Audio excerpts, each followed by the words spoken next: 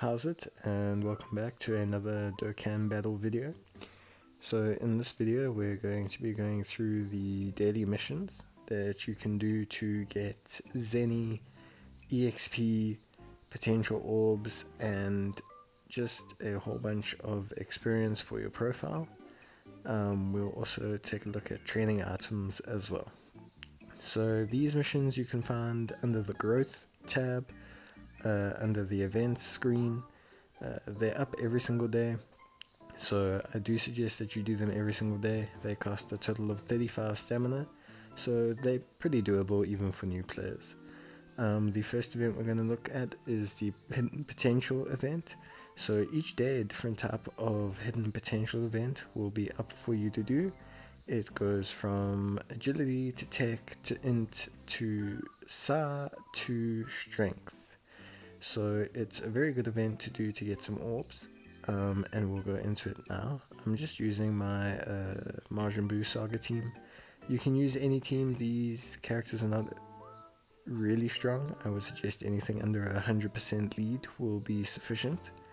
And then we just want to scout out for the route. We want to see which route we can take to get the most of these blue tiles, because that will give us a whole bunch of randomized orbs.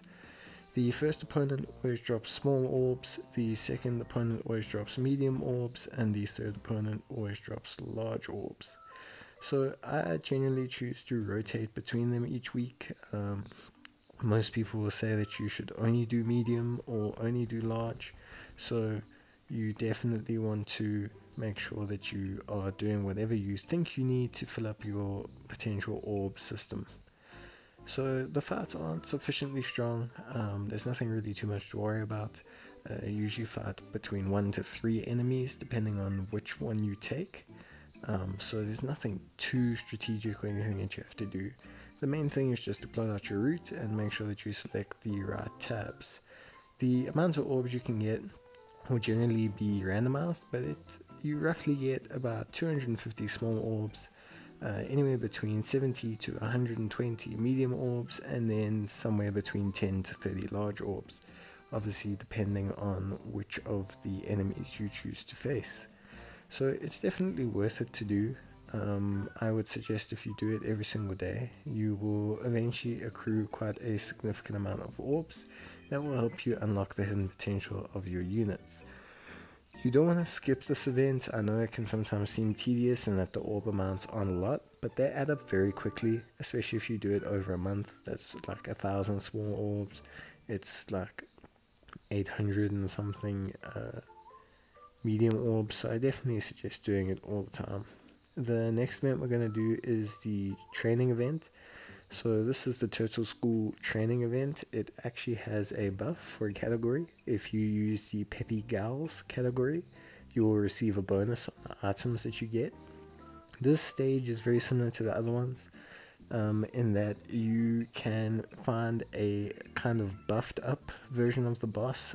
He's not necessarily hard, but you can find up a buff version of the boss. If you see the buff Roshi, you know that you're going to get at least a multiple of each type of training item. Here you want to make sure you choose the route that has the most golden red capsules. The reason you want the golden ones is because that means that they are guaranteed turtle shell drops in this stage. So I would definitely suggest aiming to accrue as many of those as possible. The fight against Roshi is incredibly easy. You can literally run like a 30% lead and beat him in one hit.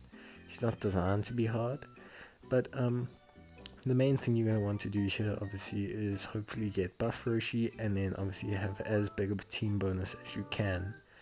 The nice thing about this fight is that you also get a mission bonus every single day, and you get a whole bunch of training items when you hand in that mission. So you actually get 3 Z swords of each type, which is very nice and helps to fill out and flesh out those missing training items that you won't have if you don't run this stage. Again, it's another thing where you go, oh, 3 Z swords, do I really need this? You do. You're going to. You run this every single day, and eventually you're going to have enough training items that you don't need to worry about it, especially when you're awakening multiple units at once, or you're working on SA fodder for other units. it's very nice to have an excess amount of training items so that you can keep up with the demand that you need to train a very well trained, strong, and variable box. The next one we're going to do is the World Tournament event.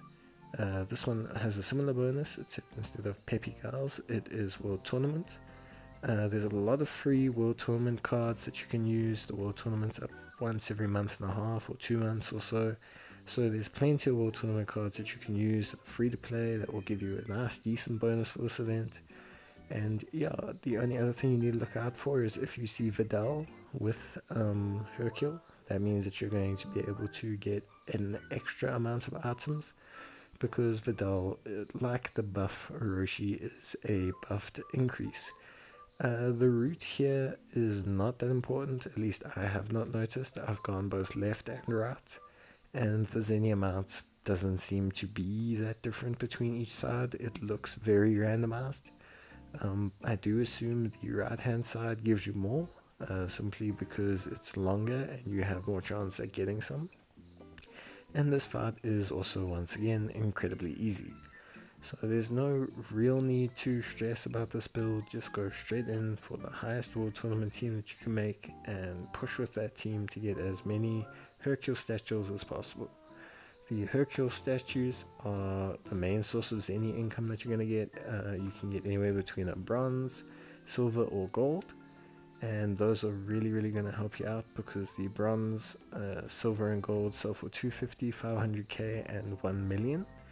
And if you start doing that every day, you should get between 1 to 3.5 million zenny a day, which over a week adds up to 21 million, which is of course almost an easy air on a unit.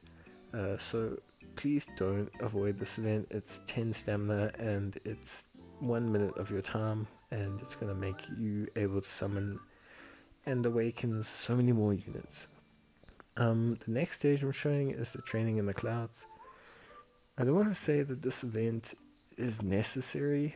I've been trying it out with link leveling to see if it's any good, and it doesn't seem to be necessarily that good. So to be honest with you, I wouldn't add this into my daily rotation. I've been test running it for a little bit. There is a chance to collect a Goku and a Piccolo from this stage, which is nice for some collectors. But overall, the stage doesn't necessarily supply that much XP to your characters. Maybe if you really low on training items and you really want to buff some characters up, you can run this stage and supply them with some XP, but it's nothing more than you'd probably get running some of the newer events anyway. But you're welcome to go for it. You do get a choice of items afterwards, so you can always pick up some decent awakening medals or maybe a support item or two. But overall, this stage I wouldn't suggest running. I don't think the stamina is worth it unless you are a collector, or if you are trying to just see if it, like me, it manages to increase your link levels. The next event we're going to look at is not a daily event. It actually is a weekly. It refreshes every 7 days, and it's the Pan event. So with the Pan event, the main cause of concern in terms of this event is nothing really. It just has a very high stamina cost. So it produces a massive amount of rank profile XP. The 80 stamina event in stage 1 produces 120,000 rank profile XP, and the 100 stamina event in part 2 produces around about 400,000 rank up XP. It's good to do this event once per week, because it will help you gather up rank XP, which obviously pushes you closer to stones and higher team costs and more stamina. But it's also just nice to do because you can drop the LRB pan from the event, which is really nice. She drops as an SSR, and eventually you can awaken her if you attempt the event a certain amount of times with a GT category team. You can finish the event and get a whole bunch of awakening medals, which will allow you to take the pan and turn her into a free-to-play LR.